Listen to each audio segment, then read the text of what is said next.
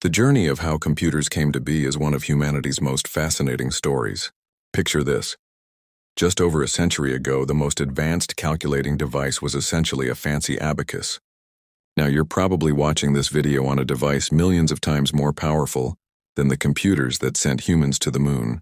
It all started with a dream of automation.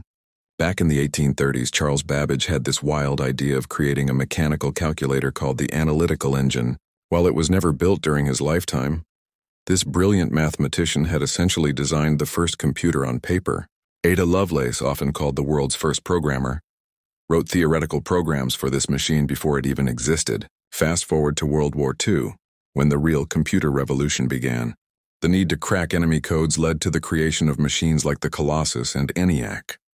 These early computers were absolute monsters. ENIAC weighed 30 tons and used about 18,000 vacuum tubes. Imagine a computer so big it could fill your entire house, yet had less processing power than the calculator app on your phone. The real game changer came in the 1950s and 60s with the invention of transistors and integrated circuits. Suddenly, computers didn't need to be the size of a room anymore. Companies like IBM started making machines that businesses could actually use, though they still cost as much as a house. Then came the 1970s and 80s, the personal computer revolution. Steve Jobs and Steve Wozniak working in a garage, Bill Gates and Paul Allen writing software in their dorm rooms. These pioneers took computers from being massive corporate machines to something that could sit on your desk at home. Today we carry more computing power in our pockets than all of NASA had during the Apollo missions. The smartphone you use to scroll through social media is the result of countless innovations, brilliant minds, and decades of technological evolution.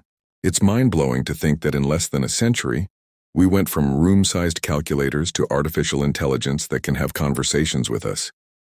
And the most exciting part? We're still at the beginning of this incredible journey. Who knows what the next chapter in computer history will bring? Please like and subscribe for supporting us.